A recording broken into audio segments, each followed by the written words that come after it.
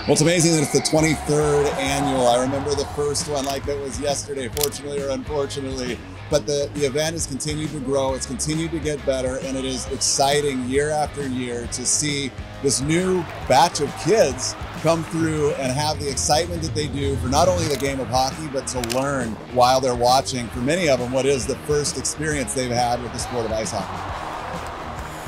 Well, our owners, Henry and Susan Samueli, are our compass for things like this. And we've seen that as far as the Orange County community goes, very few give back like they do. And so what we are here is just a reflection of that. And we're proud to today have more than 15,000 local kids here that are doing their STEM education while they watch our team practice. And so there's so many little applications to that learning process that they're involved in right now. So not only are they having fun, but they're taking a look at how you build a better puck and how the engineering behind building that better puck can actually affect the way you play the game of hockey. So all in all, it's a fantastic day, filled with energy, filled with learning, and it's something we look forward to, and I know the students have looked forward to the entire year.